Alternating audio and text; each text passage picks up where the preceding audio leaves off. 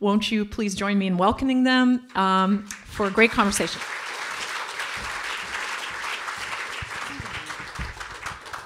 Thank you, Fran.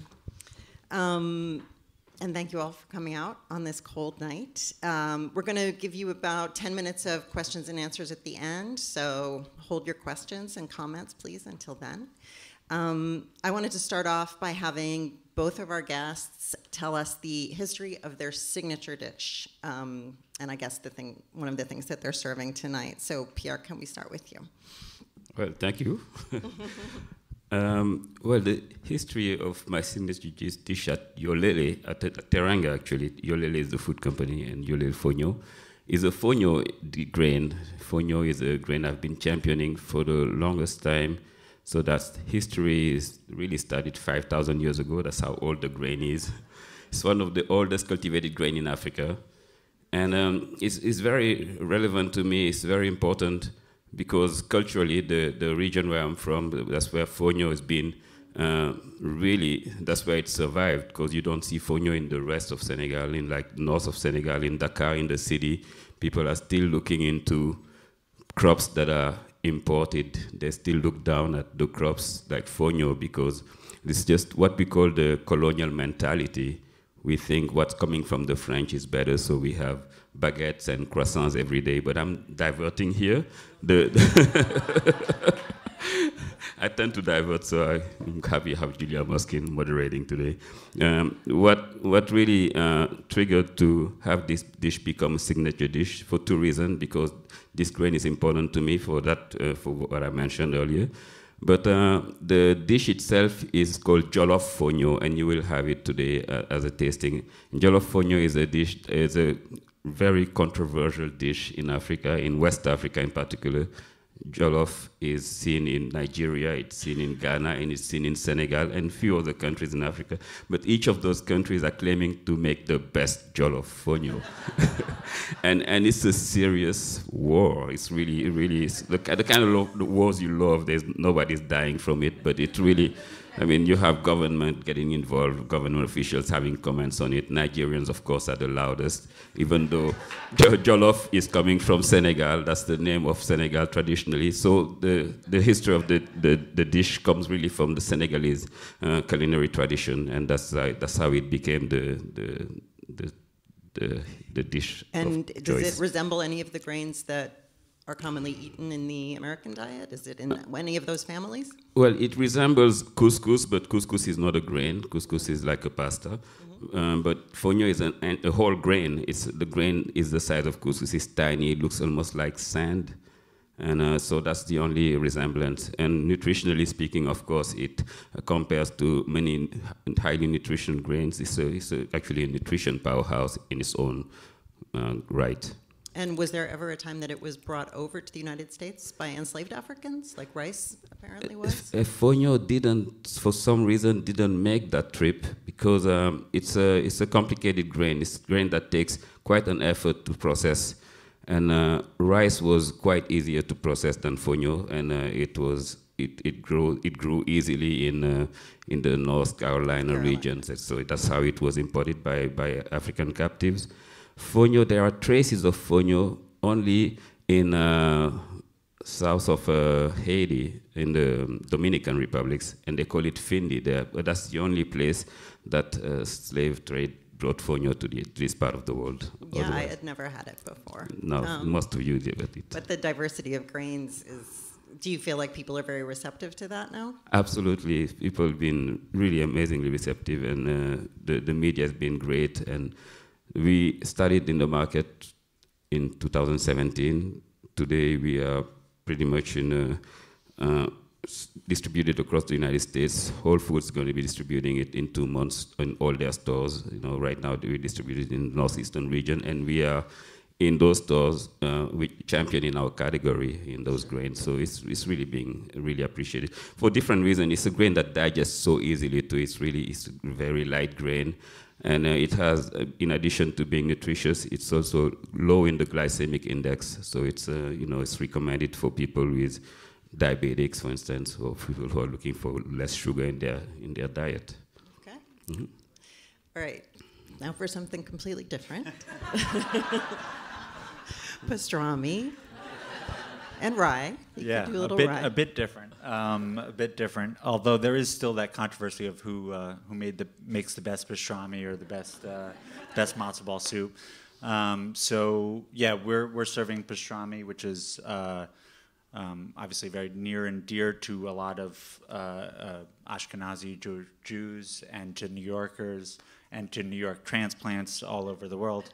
And pastrami, and deli in general is a tradition that sort of came from Eastern European Jews immigrating over. And so it provides a lot of comfort in the same way that matzo ball soup provides comfort, whether it's the flu or a broken leg, it seems to do the trick. Everyone's grandma has a recipe for matzo ball soup. And although there is some grain in that as well, I guess, the matzah meal. Matzah meal, yeah. So pastrami, I actually just learned today when I was researching, was actually very specific to Romania. Like, they don't eat it in Poland and some of the other places where a lot of New York Jews came from. It's very specific to Romania. And there was a Little Romania along Rivington Street, which I just had never heard of that, even though my grandparents lived on Orchard Street. Yeah, absolutely. So there are a couple conflicting theories about the roots of pastrami. You can find evidence of it, say, in Turkey, for example, with a dish called pastram, which is a little similar in the spices. You can find the same flavor profile in other dishes, but ultimately it's foods brought from the shtetl over to the Lower East Side, sure. Right? And so, whether it goes up to Russia or down to Romania or anything in between, it's kind of this blend of food and culture that happened. But it's really about how it was applied to meats that were available here. Right, because it was actually mostly made with goose, which was something Jews used to eat a lot in Europe. Right, and then we couldn't get it here necessarily, so then we applied it to the more inexpensive cuts of meat, the navels. We used the same techniques for tongue, briskets, all these things that now can be considered delicacies and are way more money to buy. But back then were really inexpensive cuts of meat. And so it's just about applying. How do you preserve something? How do you make it taste good? How do you make it last for a month when you got to feed your whole family on that single piece of meat? So, like Italian-American food, the amount of meat in the diet became enormously more when people came here. And I think the pastrami sandwich is a good example of that. Do you know when the sandwich at Katz's got so big? That would be before my lifetime. Really? So I am not 100% sure. But have you ever tried to shrink it? To shrink it, I think... there's a lot of people who'd be very mad at me if I tried to shrink it. Mm-hmm. But we did start offering a half a sandwich with a soup. Oh. As a bit more of a, balancing act. I'm not asking. It's not too much pastrami for me, I assure you. It's just, meat has now become a very complicated matter. And you said that, you do have vegans who come in and have their once a year pastrami sandwich. It's the cheat day, exactly. How much does a pastrami sandwich cost you? More than the matzo ball soup. Right. It's one of the tricky things of the deli business when you think about the economics of the business. Like a fancy French restaurant can, if meat gets really expensive, can not have meat as their special, for the night. They can do a mushroom dish, or they can do a this dish, or they can do a that dish. Whereas in a deli, not really. When meat goes up, that's it, and you have to deal with it. And that's kind of what's been happening industry-wide. But yeah, it is what it is. Okay. So Pierre, well, I'm sure price point is a factor. Both Ashkenazi Jewish food and many African foods were considered in the category of like things that should be cheap, things that people don't think they should pay a lot for. Like, a French restaurant can charge $35 for, a small steak. And so Pierre, how much of a factor is that for you now when you're thinking about dishes? And also, you've been a chef for a long time in Brooklyn. And how much resistance was there in that area in price and other things when you first started opening African restaurants in a world that's not very familiar with that? Well, for me, I had two challenges. One was not only to introduce a whole new food culture in New York that was pretty much unknown to see African restaurants. It wasn't as mainstream as, Jewish food or Chinese food for that matter. So it was a whole education, and to educate people, you have to be very careful as how you price. You can't just scare them out, and that's really one of the main reasons why I chose this format that I have right now, Teranga. Teranga is more like a fast casual, where you can pretty much assemble your own bowl. You can come and decide. You are just in a sense a partner with the chef, because you decide at the end how your plate will look like. You can decide if you have fonio, or will you have fermented cassava couscous from Côte d'Ivoire, or will you have this red rice from Liberia, and then you can decide not to have meat or fish. You just have it strictly vegetarian, and it's a perfect and comforting meal, and it can be less expensive. So I decided this format because that's easier for me to present different new ingredients, and that's also easier for the customer to adjust to the budget, and it's not so scary. I mean, I'm not going to come and also pretend to give away things, because the ingredients have a cost, especially the way we source our ingredients. We are working with farmers in West Africa in particular. This part of the mission is to not only introduce the ingredients, but to also support an economy, support those farmers, increase the livelihood of those farmers. So there's a cost to bringing those ingredients. The fonio, it comes in the United States in shipping containers. After that, there's a whole cleaning, another step of cleaning and packaging that comes. There's a cost to all of it, but we still manage to keep it in a reasonable price. The average table at Yolele at Teranga would be less than $16. I tend to go between Yolele and Teranga. They're both names that are part of my businesses. So Teranga is $16. You can come and you can have a drink, homemade drink, either bissap, which is the hibiscus traditional Senegalese drink, or you can have your ginger drink, or you can have the baobab fruit. Baobab is also an ancient a tree that lives to be 1,000 years, and the fruits are like really, really rich in vitamin C and very just delicious. It's in its own right. We have a baobab cocktail that we make with coconut milk. So you can have all of that. One of the drinks, you can have your full bowl for $16. So the price is pretty much controlled for New York price. How much is your pastrami? 22. There we go.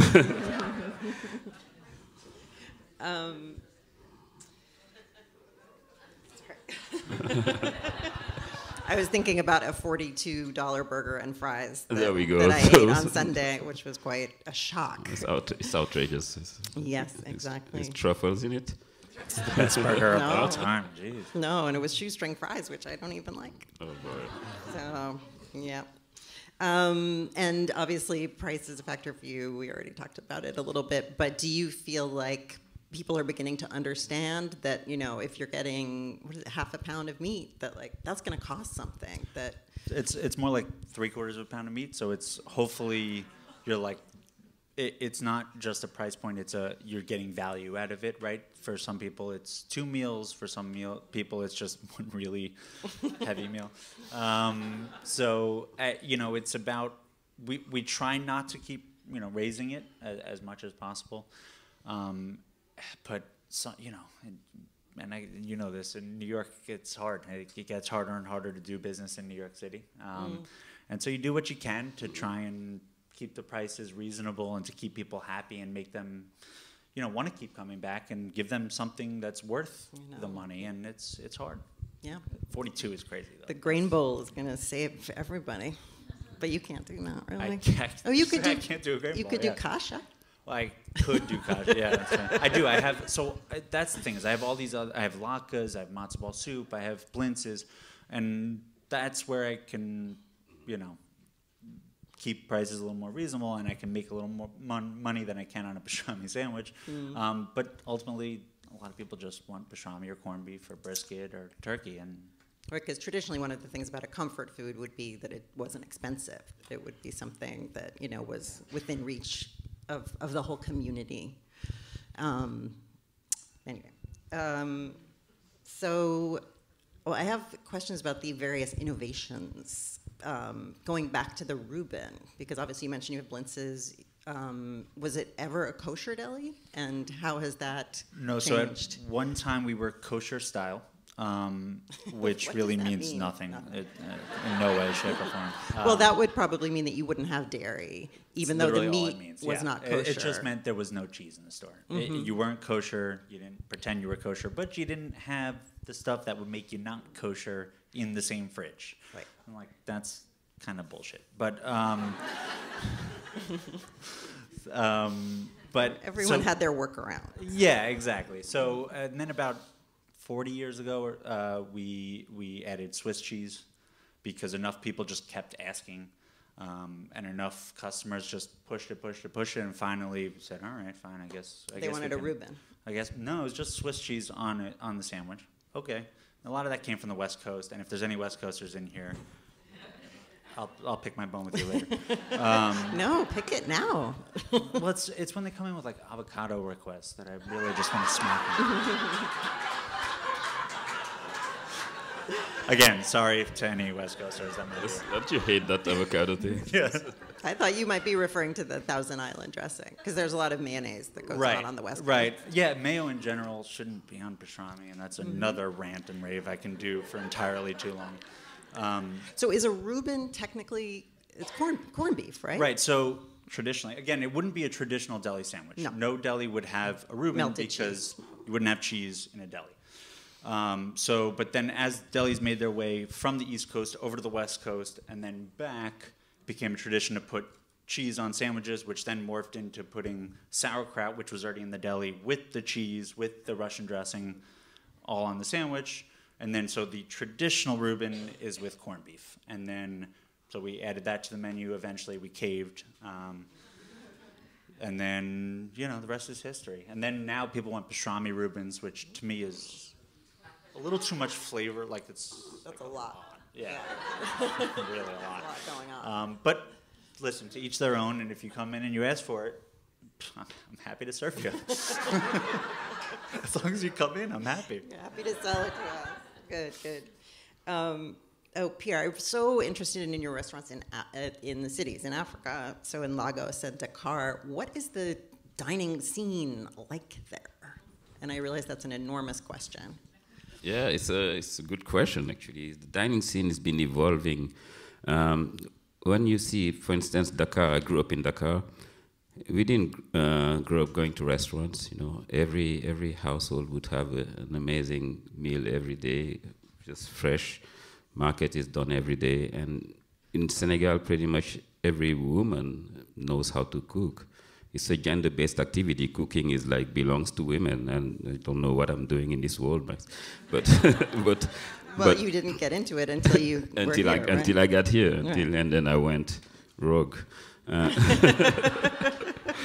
But in Dakar, we didn't need to go to restaurants. The restaurants was for expats for the most part, and that's really the reason why even today most of the best addresses are restaurants that are not really introducing African ingredients or African food. They are presenting French. There's great French restaurants in Dakar, great Italian, Japanese, you name it. And that's the same case with Nigeria. So when I decided to work in Nigeria, actually I was invited to design a menu for this restaurant in this beautiful complex store called Alara. And I had written my first cookbook at the time, and it was really about the ingredients that we ignored. Even in cities like Dakar, where I'm from, you wouldn't see those ingredients. They weren't really promoted, to say the least. You know, you'd go to restaurants and hotels that was mostly French stuff, and people were quite happy with it. And I was here in New York introducing these ingredients, and it was quite amazing how the reaction was not only the Senegalese wanted it, but the New Yorkers were open to it as well. So I was like, it should be the case in Senegal. And when I went back to do this job in Nigeria, I really wanted to focus on just introducing the food from the region, you know, Nigerian, Senegalese, Cote d'Ivoire, you know, that's like, you know, those borders are really not really real. They imagined borders, you know, they were imposed upon us. But when you look at the food itself, the food transcends those borders, and that was easy for me to do that in Nigeria. I mean, to bring the concept, because the food was there, the flavors, we had the same understanding on how, you know, our food should taste and how it should evolve, and the texture and everything. It was really interesting experience, and working with the chefs there in my team, and to make them understand that this is the kind of food I wanted to bring in the restaurant was a challenge, because all of them were like trained chef, but they're trained chef in French restaurants, in you know, whatever was the restaurants, but they were Africans. So just introducing them to the food that they know, the food that they ate growing up, was such a great experience, you know, because you could see them really reacting and connecting to it, and they were like, oh wow, we're going to be serving jollof, or you're going to be serving suya, and all those things were like, you know, they couldn't connect at first, because like, well, we're downtown, we're on Victoria Island, it should be a French restaurant. But then it came to be, you know, this experience that we all lived in an amazing way. And today, 5 years later, Knock by Alara in Lagos is like the destination restaurant in like expatriates as well as locals. They just love it because they have an experience, and whenever they come, it's just like they travel. Really, the expatriates can taste flavors that they never had, and the locals can connect with flavors from their memory. Really comfort food, because that's really comfort food that I brought back there. I didn't invent anything. I just took the traditional food and deconstructed it and represented it in a plate, and they connected with it. And I did the same thing at the Pullman in Dakar, which was a French hotel in the middle of Dakar, but now they're serving West African cuisine, and it's really a destination just because it's something that, I mean, we have great cuisine and we never really gave it a chance. And right, sense. It wasn't considered the restaurant food. Exactly. Yeah, it was the same here, really. Yeah, I can imagine it evolved. I mean, everything was French until not that long ago. And also, in the Ashkenazi Jewish tradition, men did not do a lot of cooking. Right. Although to be a butcher, I guess, right. usually. I was just going to say the meat aspect was considered more job for the men, and then everything else was for the women. But yeah, all that's. But sorry, the question that I wanted to ask was about how, you know, Pierre says he took these, you know, familiar ingredients and made them more elegant and presented them in this fine dining aesthetic I don't do that. Language. And now some delis have, and of course now there are more like, you know, Jewish chefs who are expressing their, you know, their traditional food as well here. And of course I don't know if they're your nemesis, but Russ and Daughters obviously has tried to move in that direction with their aesthetic and the halva ice cream and introducing new ingredients. So what is that like for you? So truthfully, I love all of that. I love all of anyone who wants to go out and kind of do something different with deli, do something fun, do something unique. I love it. I think it's great. I think it can attract new people to maybe who didn't know this type of food, and then bring them in. And then, you know, that's not our role. Our role is to be the keeper of a food tradition that's largely disappearing, right? It's to be exactly the same as when you first came in, or when your grandparents, you know, brought you, or whatever it is. You know, I want to provide an experience that's the same, and that's nostalgic, and that it's traditional. So let other people do the fun, cool, creative stuff, and then I can teach them some more about where it came from. Yeah, and I think at the end of the day, we always come back to this place where it started. Because if you know, sometimes chefs tend to just forget the source, where it started, and that brings really weird. You know what I'm talking really about, good, right? but I mean, yeah. but it does get crazy sometimes, you know, and that's the moment where we need to go back. And for me, it's important. Even Teranga, we really present the traditional cuisine. That's really the vision, is to present the traditional cuisine. That's really where the classics are, and that's what inspires me. All the food that I do, even when I go and deconstruct, is always connected to the roots of the cuisine. Ultimately, that's what makes people happy, right? It Exactly. makes their soul happy, and it's something more than just food at that point, when it's something they can connect to like that. Totally. That's the love ingredient, and I think that's what people feel.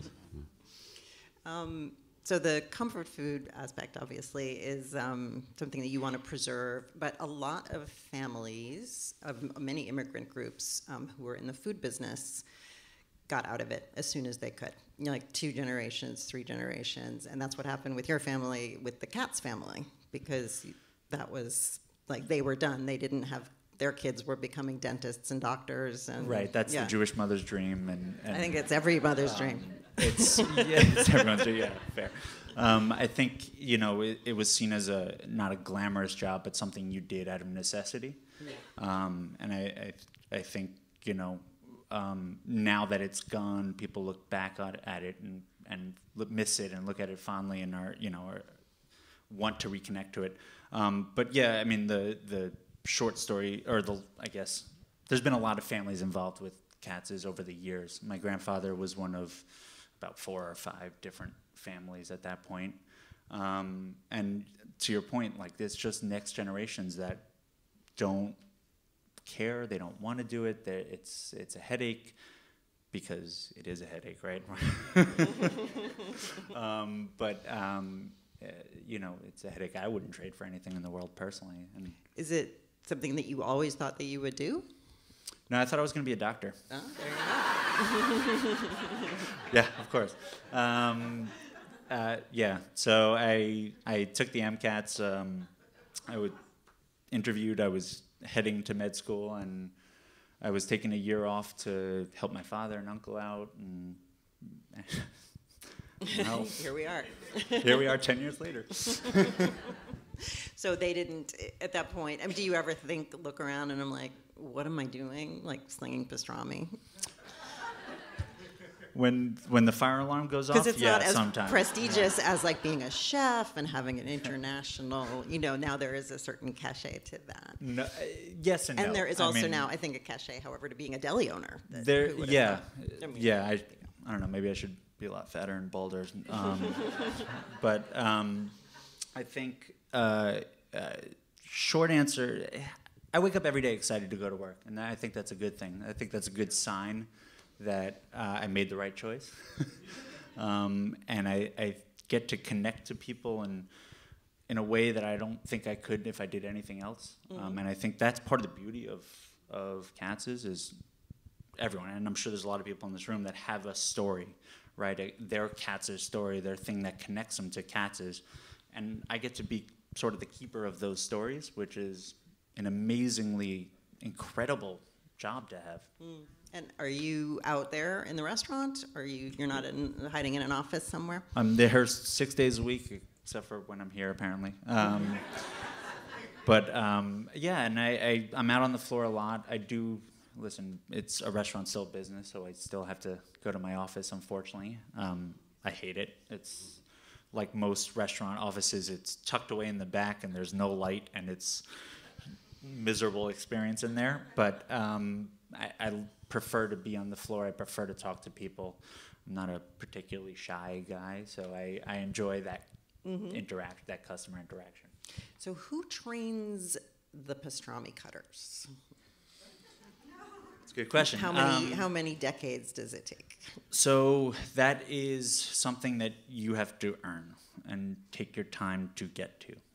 That is one of the most coveted positions in the store. And any of the guys that are behind the line have been working for my family for at least 5 years, sometimes 10, minimum, before they can even touch a knife. And then we start with slicing bread to teach the knife skills. Listen, you can teach. You don't use a bread slicer? No, this is just practice. It's like It's like, ow. That is artisanal. You should be selling that. No, we definitely use a bread slicer. But all the meat is cut by hand, right? We cook it so long that if you tried to run it through a slicer, it would just crumble right through. So you have to be trained not just in how to slice it up, but how to take out certain sections of fat, certain sections you can't eat. So you have to learn how to take care of the meats before you can even slice the meats. And before any of that, I'm not going to waste my time teaching you how to do it if I don't already know that you're part of the Katz's family. You know? And we have people who are second, third generation in their family working there, which is pretty amazing. How are we doing on time? Franny? Should go to questions soonish. Soonish. Okay, maybe just one more each. So we've talked about the meat problem, and Pierre, I think overall the food that you serve is probably much more sustainable and environmentally friendly than beef. But no, it's not. I mean, many restaurants serve beef. But is palm oil a factor for you? Are those choices becoming more difficult? Obviously, in my job we hear like you shouldn't be eating this and you shouldn't be eating that, and you need to know where your coconut milk is coming from, and there's a lot of responsibility in eating and in health. I mean, I feel like people used to really blame the Jewish diet and the salt for a lot of things. So, if that comfort food becomes like problematic or unhealthy, like what do you do? Do you change the food? Do you change the customer? Well, The customer's mind, not the no, this is a very good question. Actually, our traditional West African comfort food is great for the environment, really. It really is. Even when it comes to the palm oil, and I'm going to shock a few people here because palm oil has received such a bad rap. And it is true that palm oil is terrible for the environment when it's grown the way it's been done, mostly in Southeast Asia, where they're destroying forests to grow their palm oil.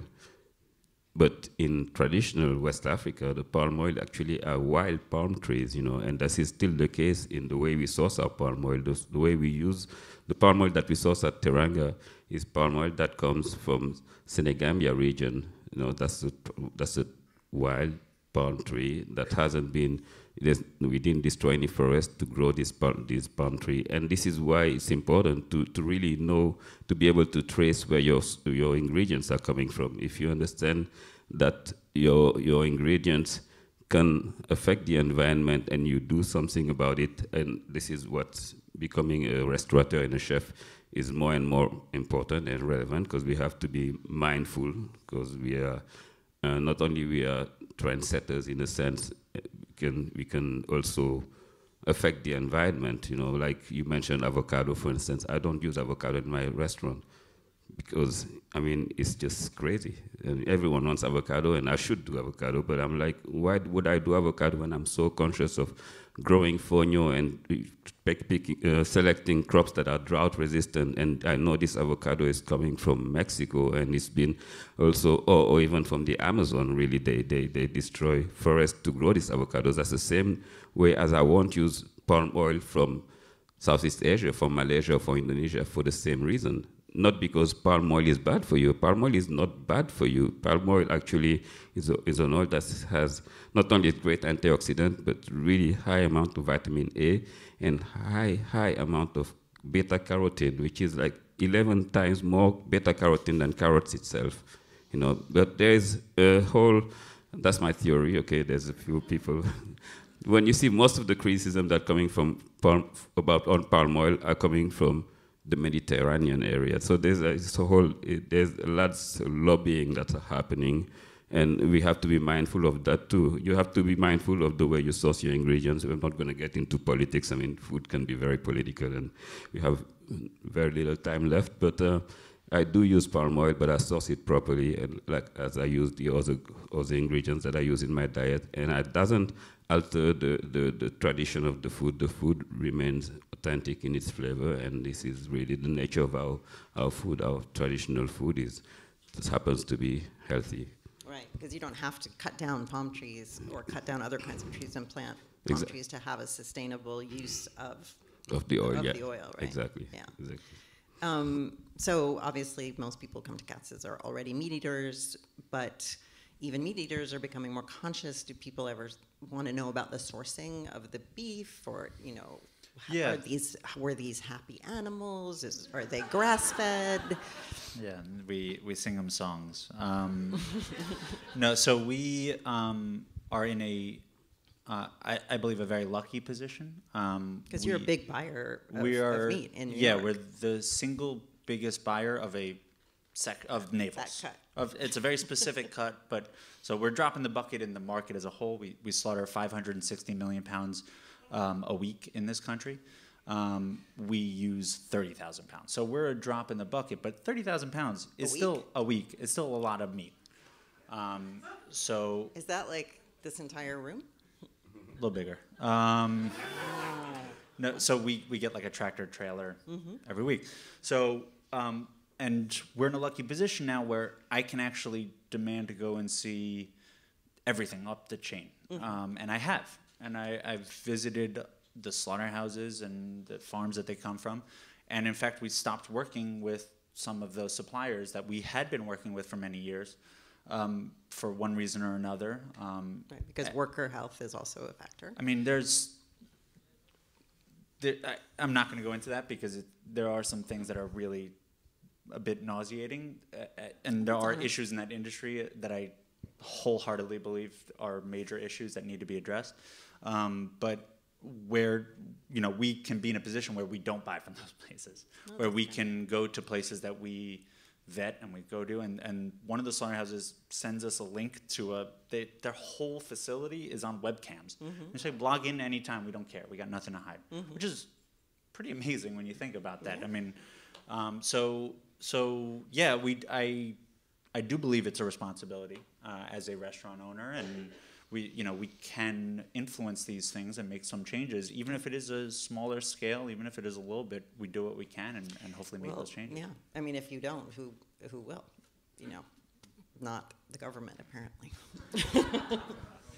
All right, we would be happy to take some questions. So I can't see all that well. If we could raise the house lights.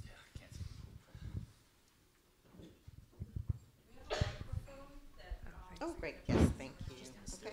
Hi, I have a question for Dell. Thank you, by the way, for the talk. Two-parter. One, your review of the pastrami at Meshuggah, and your second favorite pastrami in the world. What at where? I'm sorry. At Meshuggah. So I actually haven't tried it. What is it, so that we can all? It's like a very famous pastrami restaurant in Argentina. In Argentina, okay. Interesting. Argentina has wonderful meat, great meat scene, I guess you could say. So it wouldn't surprise me if it's excellent, and a lot of traditions that make its way to other places and then work its way back turn out phenomenal. So I'm sure it's really good. I haven't tried it myself. My second favorite pastrami, shit, that's a good one. I'm very picky about my pastrami, as you can imagine. I've yet to find one that I really, really love as much as my own. You're not even going to throw them a bone? So I went up to Montreal to Schwartz's, and they have a wonderful food there. I just wish it weren't like, I didn't think about it as pastrami. If I thought about it more as barbecue, for example, it's slightly different cut, slightly different set of flavor profile, but really excellent, really delicious. That's really great. Anybody else? Oh, hey, we can see you. Yes, hello. Over there by the wall. Okay.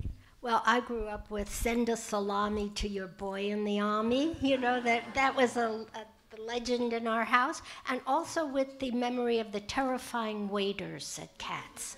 You know, who's... We still have those, don't worry. And I know that the cost of labor in the restaurant industry has really skyrocketed here in New York, and I'm wondering how the new minimum wage and the training of wait staff really affects the business that you have. Yeah, it's a challenge. You have to make sure you really like somebody. Because labor can be very expensive. It means that all prices kind of have to go up as they go. It's not just there, it's, you know, every part of running a business in New York gets more and more challenging. But you know, we're lucky that we don't have a lot of turnover. We have 150 people, and 100 of them have been with us for over 10 years. So. And do you train them to be mean, or do you hire mean people? I encourage them to be mean, you know, with the New York edge, but ultimately pull it back and be nice. Ultimately, It's a delicate balance. It's a really delicate balance. Yeah. You know? You just say, like, you curse a customer out just a little bit, but not fully, right? Who else? Yeah, I'm sorry, you had your hand up. Dr. Pierre, I was wondering if the grain is gluten-free. Yes, yes, absolutely. It's gluten-free. Is it like quinoa? Does it swell a lot when you cook it? Do you just have to soak it like couscous, or? No, you can. It cooks in 5 minutes. I forgot to mention that's like really a fast cooking grain. You boil it in water. Or you can steam it like you would do couscous. And if you cook 1 cup of fonio, you can end up with having 4 to 5 cups of cooked fonio. So it's like a very generous grain. Yep, you further back, and then yours, and then we probably have to wrap it up. I grew up on Katz's, but I'm a great fan of Teranga, and I was wondering, where are these other branches going to be? Ida wasn't supposed to publish the news today, so. But since it's out there now, I will tell you, we're opening March 15th on 53rd and Lexington in the City Corp building. Cool. I saw you. And then the months after, following your steps, we're going to DeKalb Market, which is really back to Brooklyn, where I started my first restaurant. We get to be neighbors. And we're neighbors, and I want to be like Katz in 100 years, so. And I'm sorry, you did have a question. Yeah, I guess I'll just project. Pierre, so very happy about 53rd and Lex. I work right near there, so it's like an improvement for me. But one thing I particularly love is the condiment caddy. I'm just wondering how you picked what went into that, just because really loved everything, spent half the time scooping more and more and everything I was eating, so I'd love to hear more about what goes into there. Thank you. Well, the inspiration again was West African. I wanted to have those flavors, and you can add it yourself. Pierre, can you just tell everybody what they are? Those condiments. So one of them is called shito. It's a fermented spice sauce, really, that comes out with dried shrimp, so not very kosher,